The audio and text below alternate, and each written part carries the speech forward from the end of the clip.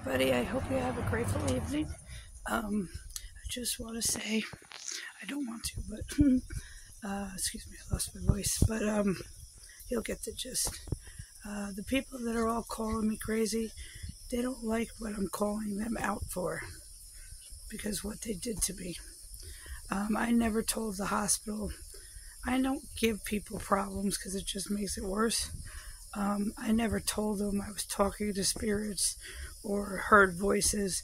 So if they said I was schizophrenic, etc., etc., I never told people, because look at what it does to people with gifts. Okay? And bipolar, I am not even bipolar. I feel empaths feel emotions of others. That's why I'm alone. Okay, it makes us sick. It made me sick.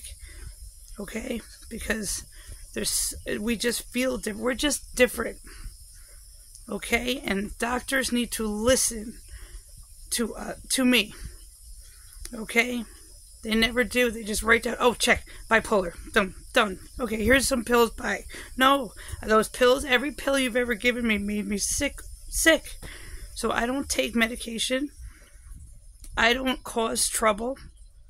I only call out something when it needs to be called out, because those are the people that hurt me. Does that make sense? Okay? There was no reason for anybody to ever be on my property, especially to put me in handcuffs saying I threatened them. And you all know it.